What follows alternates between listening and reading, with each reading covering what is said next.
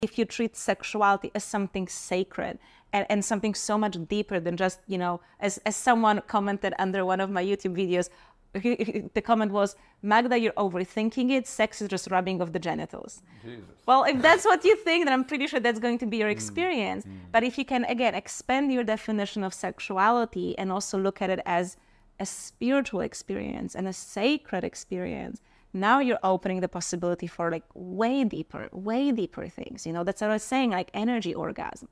You know, I when I was doing my practices, I'm not there yet, I will be honest, but like I could just get into like these orgasmic waves just through breath work or like sitting on rocks, you know, so I didn't need any sexual stimulation. Really? Yeah, because that's what our bodies are capable of. You know, I'm not sure what I can say, but teach us how to do this thing. It's like every drug you take, you can get yourself naturally to that state if you open your body and activate yourself. And sex is a really good way to get there because it activates so much energy. It's so intense, you know. Well, definitely we're gonna, you know, explore that field because it sounds fascinating, you know. I had this guy once. He was a pretty close friend to me. We're not friends anymore. And I remember one day, because he was becoming all spiritual and awakened, and I feel like he pushed it a little too much. And I remember one day, and I'm having here to confirm this theory. He's like, bro, I met this girl on Instagram. We're having orgasm from distance. Like, I just dream that I am making love to her and she feels the orgasm and I feel it too. And I said, man, this guy is becoming nuts, you know? And I still think so, to be honest. So what do you have to say about that? Look, I can't speak about his experience. It's possible that it was not real what he was saying, because I will say, I've gone through this path myself. And at the beginning, when you get into spirituality and energy work, you're like, I know everything. And you're just like changing your whole world. But then actually, once you go deep enough, you realize that, no, you can't actually see energy. You're imagining things. Like there is a difference. So there is a level of advancement that a lot of people don't reach, but they just like to say things. So if you think of this, you can lie down and you can visualize having sex with someone and you can come, right? So there's nothing spiritual or energetic about it. It's basically like everyone has done it. You just play your fantasy in your head and you masturbate. So again, I cannot speak, you know, for him. I don't know what kind of experience he had specifically, but I will tell you that I think what I find really, really interesting is that we think of an orgasm as a consequence of penetration. Right. And it's not.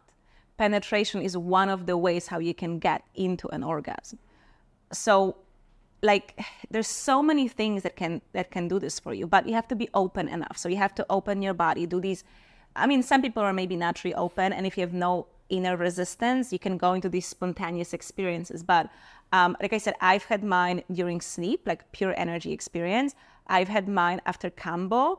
So kambo is, are you familiar with kambo? Yeah, the frog thing. Exactly, yeah. Right? So like basically you're puking for 2 hours and then, you know, you're coming back. And I felt all of this energy move through my body. And I was just basically on the floor, like shaking and kind of moving for like half an hour, just feeling so much energy and going, like, you know, just riding this interesting wave of like energy orgasm. Like I said, I easily had it in nature and breath work. My friend had her energy orgasm doing shibari. So it's just like, you know, it's about this contraction and then letting go of control. So anything that allows you to just feel very alive and very open can get you there. And so absolutely, like I can remotely connect to my partner, and it can just be visualization that gets me on, or it can actually be an energy connection. But I will say that to have remote energy connection, it's a rather advanced level of working with energy, and probably most people claiming this are not actually doing that. Yeah, I know. It was a big lie. It's like he just met this girl like on Instagram. They never met actually in person. I'm like, come on, man. We can't be friends no more. Yes, I will say, unfortunately, I do see it a lot. We like adding extra meaning to things. We like, it's a really interesting conversation I've had recently with a friend. Stories are the single most powerful weapon any leader can arm themselves with. They are the currency of humanity. And those who tell inspiring, emotional, powerful stories rule the world. And today, I am super excited to talk to you about storytelling. To put it simple, storytelling changed my life. It allowed me to meet the most incredible people in my life, to raise capital for my startups in Dragon's Den, and simply improve my life as a human being. And today, I would like you to do the same. So, I am excited to announce my upcoming masterclass in the art of storytelling. And so, if this is something you're interested in, I would love you to join our masterclass. So, you can leave your details below, and I will be in touch. Thank you so much, and see you soon.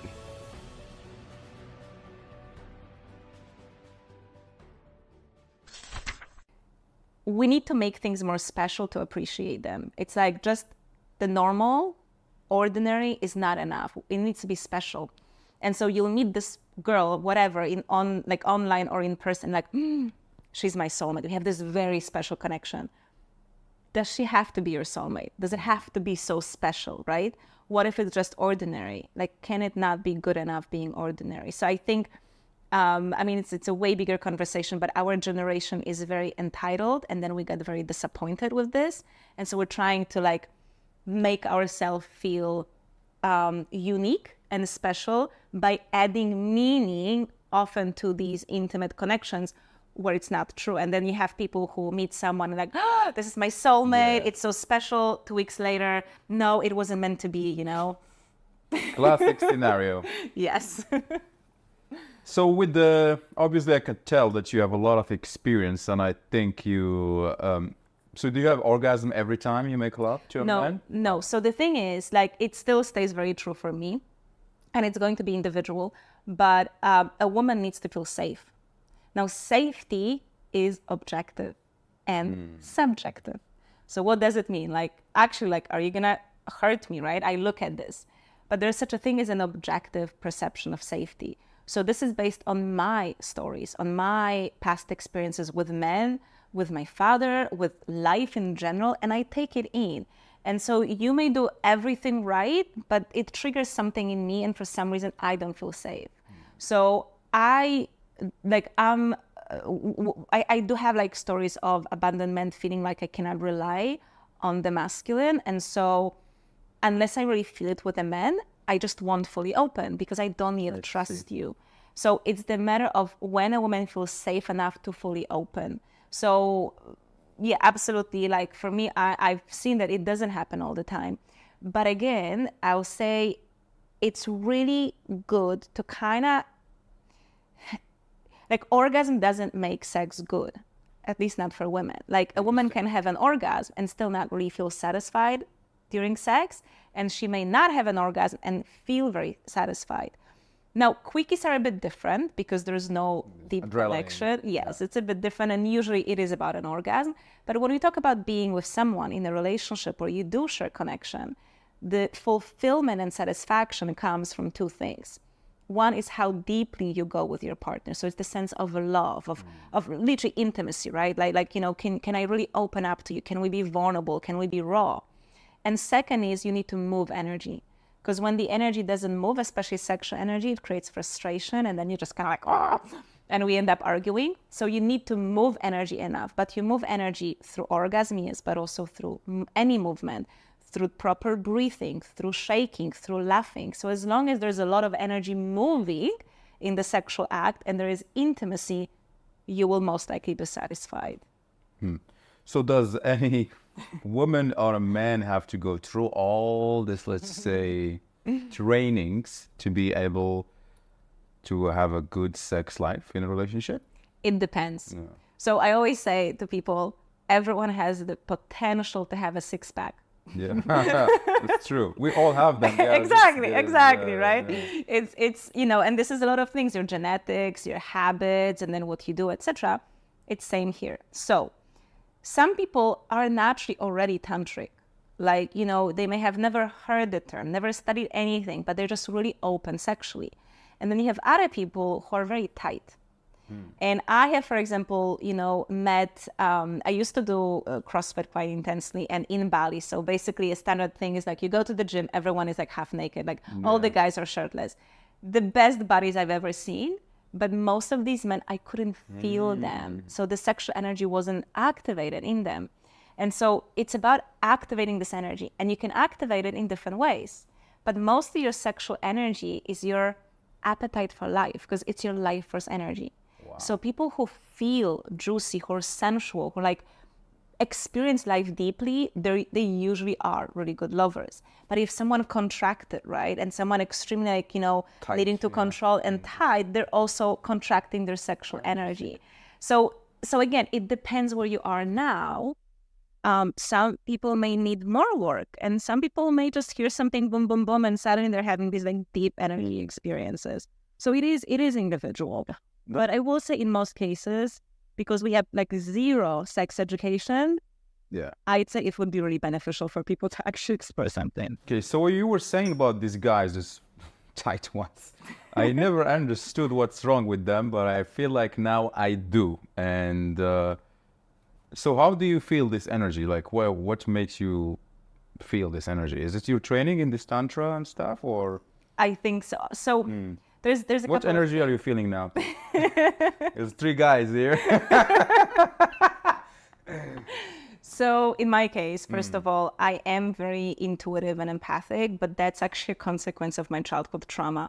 Okay. So people who have any form of like, well, if you know, your family, it's a little toxic, then children learn to be extremely receptive to other people, because that's just a way to survive, really. It becomes a survival mechanism of the psyche. So that was my case, and I became extremely attuned to other people. So that's like the downside, but the good thing now is that I really get to feel people on a deeper level. And then yes, I did train specifically for this, to open my energy and to be able to feel people.